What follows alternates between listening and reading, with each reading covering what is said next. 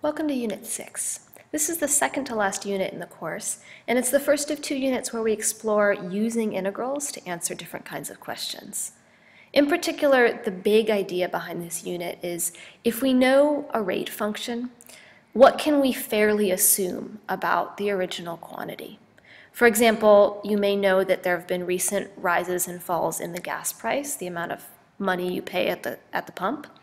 And you may also know from your econ class that the amount we pay is related to the supply of oil, or how much oil is being produced and refined in other places. So you and I don't necessarily know on a day-to-day basis how much oil there is out there, but we do know the rate at which oil is being sold.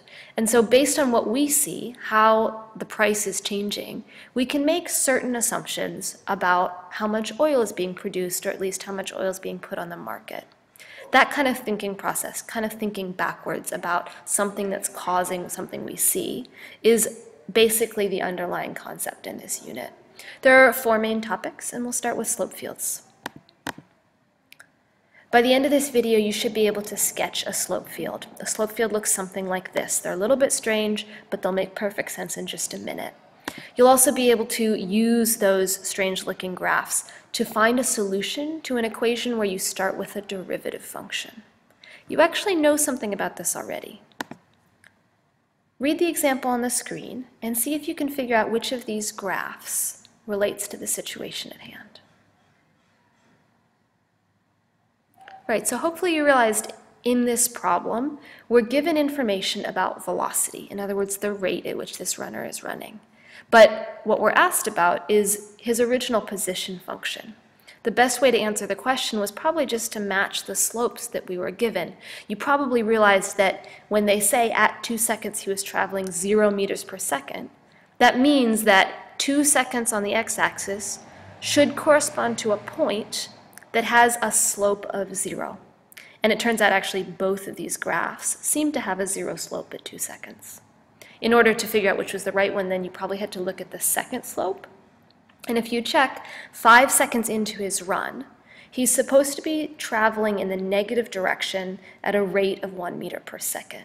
So on this first position graph, when I go to 5 seconds and I look up at the actual function, it definitely has a negative slope, but the slope here looks like it's a lot steeper than -1. It looks like it's maybe -6 or -7.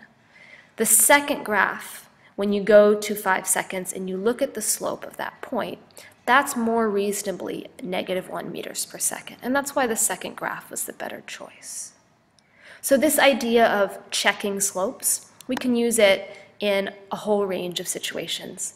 For example, what if I told you a derivative function? I told you dy dx was 2x minus 1.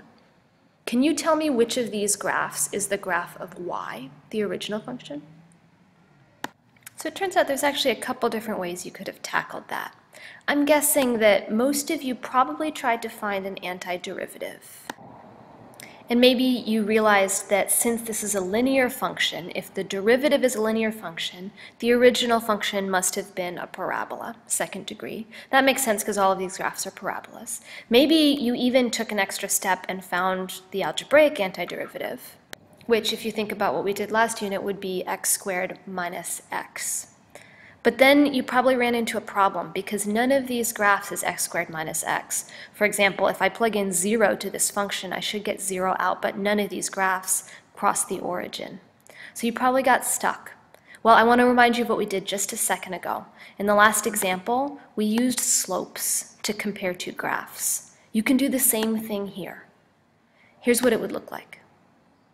Try setting up a t-chart, and we'll pick some random x values. And if you take each of these x values and plug them in to the derivative equation, you're going to come up with a slope. Try that. Awesome. And now the last step would be to check these slopes. In other words, look at each of these graphs, look at the point where they have an x value of 0.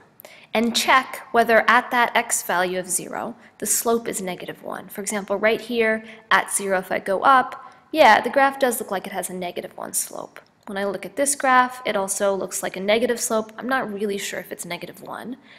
This looks pretty reasonable, so does that. So check the next one. Well, at +1, it should have a slope of +1. For the first graph, if I go over to +1, this function has a negative slope, so this function can't be the antiderivative. We've ruled out the blue graph. Use the rest of the slopes to check, and I want you to guess again, which of these functions do you think is an antiderivative? Excellent. So maybe that was surprising. It turns out there's two functions that work. There's two functions that both matched all of the slopes we checked. And actually, they'd match all of the slopes you could check, not just the 4 that we decided to check. This is because any function, any derivative function, has many antiderivatives. And in fact, the reason finding the antiderivative didn't work is because we forgot about the plus c. Every differential equation has a family of antiderivatives. If I give you the equation of the derivative and I ask you to find the original function, you can't. You just don't have enough information because there are infinite functions that all have the same derivative. Those infinite functions aren't just any old function. They're actually all related to each other. Take a look at the graph. What do you notice about these functions? Right, you probably notice that they have the same shape. And it's not just like approximately the same shape, it's actually exactly the same shape. All of these parabolas start with x squared minus x, and the only difference is that they all cross the y-axis at a different number. That number is the c value. It's taking the same parabola and shifting it up or down. So if we're measuring the price of oil and trying to figure out something about oil production or whatever the antiderivative is, knowing just how the oil prices are changing is not enough to know exactly how much oil there is. It could be one of many scenarios. Use this same idea and take this derivative function and sketch a family of functions that could be the original function. Your answer should look something like this one, except it should be the antiderivative of cosine. This is what your answer maybe could have looked like. You probably realize that if the derivative function is cosine, the original function would be sine plus c. In other words, we take the original sine function, which could be one antiderivative, and we can find all the other antiderivatives by shifting that graph up or down by any number you want. So a moment ago we talked about what was similar or different about each function in the family. I want to be a little more precise. It's not just that they have the same shape, but very specifically, each of these functions has the same slope at each x value. For example, at x equals 0, if the derivative is cosine of x, then the slope of our original function has to be cosine of 0, which is just 1. And look at the graph. We can see that that's true. I can sketch little tangent lines, which all have x value 0 and slope 1. I could do the same thing at pi over 2. At pi over 2, cosine of pi over 2 is 0, so the slope of all these functions is also 0. We could do the same thing at pi. Cosine of pi is -1, and sure enough, each of these functions has a tangent slope, if I sketch it here, that looks like -1. Okay, so why are we spending so much time on some things you already know? You already knew that the derivative of sine was cosine and that you could find slopes by looking at tangent lines. Well, if you look at the picture here, the picture of drawing little tangent lines, notice how the black tangent lines kind of give me a hint about the shape of each of the colored lines. We're going to use that idea, the idea of knowing the shape of a function, to explore antiderivatives for functions that don't have algebraic antiderivatives. For example, let's suppose I wanted to find a function whose derivative was ln of x. Double check in your brain for a second. ln of x, do we know what that antiderivative is? No, we don't know any function whose derivative is ln of x. But by the fundamental theorem of calculus, there has to be some function that has this derivative. And even though we can't find an equation for that function, except for maybe using an integral, we can sketch what that function would look like. To start, you're going to need a coordinate plane and a function table. For this particular skill, it's very, very important that your coordinate plane has approximately even intervals for x and for y. If your graph is skewed, it's going to hurt your slopes. And it's also really useful if you have graph paper. If you don't, you can do what I've done, which is I've just put little dots that indicate each point. So that's 1, 1, that's 1, 2, that's 1, 3, and that's going to be helpful. Great, so now that you're set up, our goal is to graph y. But remember, we don't really know what the y function is. We just know that the derivative of y is ln of x. So I'm going to use my function table to list some possible slopes. For example, if x is -1, I can plug -1 into the function over here to figure out what the slope should be. Well, it turns out you can't take the natural log of -1, so there is no slope. That's kind of a bad example. That's fine. It just means there's no slope at -1. Let's try at 0. Well, maybe you have a calculator out or something, but you'll realize pretty quickly you can't do 0 either. But keep trying. And when you plug in 1, we finally get a number. ln of 1 is 0. Here's what that means. Any point on my grid that has an x value of 1 is going to have a slope of 0. Now, I don't know what the true y value of the graph is, which means in order to prepare for any possibility, I'm going to sketch a little tangent line at every point that has an x value of 1. For example, this point has an x value of 1, and I'm going to sketch a tiny little tangent line with a 0 slope. And then this point also has an x value of 1, so I'm going to sketch tangent lines all up and down. And this is actually the start of something called a slope field. Let's repeat the process. In fact, let's check what the slope should be when x equals 2. When I plug in 2 to the ln function, which will tell me the slope, I get 0.693, which is going to be a slope less than 1 but bigger than 0.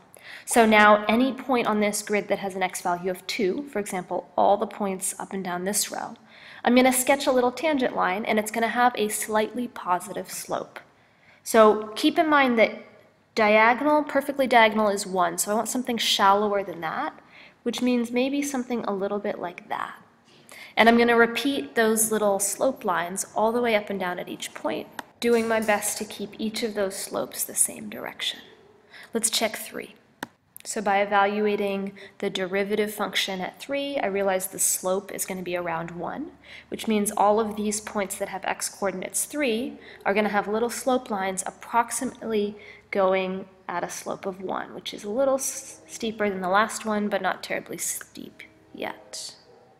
Finally, we do the same thing for x equals 4, which gives me a slightly steeper slope, and I can go ahead and sketch in those slope lines at every point that has an x value of 4. So what we're looking at now is called a slope field. It's not actually a function. These little lines don't represent the y values or x values of anything. They're just giving me an idea about the shape. And the cool or maybe kind of crazy part is I have no idea what this function is. I can't write an equation for it, but you can kind of get a sense for its shape. Like, I can imagine it being kind of flat here, and then it looks like it's got to curve up a little bit. And in fact, if I knew a starting point, for example, if somebody told me that y equals -1 when x is +1, then I could take that starting point at 1, -1. And starting from that point, I could just follow the directions of the slope field. So I'd start going sideways, and then I'd kind of turn up when it told me to turn up, and then I'd be a little steeper, and then eventually it'd be steeper, and you can kind of follow the lines to get a possible graph. The slope field is your goal for the end of this video. See if you can replicate this process for the 2 derivative graphs. You should check points from -4 to +4 for each one. Here's what A could have looked like. Notice the parabola shape, which should be familiar because this is the same graph we started with. And the tangent one's a little bit more complicated. In fact, it's not really clear. The slopes seem to be going up and down. This could be kind of like a sine curve, or it could be that this has an asymptote right here. We don't really have enough information, and that's just the reality of knowing the derivative doesn't tell you everything. We'll wrap it up here for now, and we'll talk some more in class.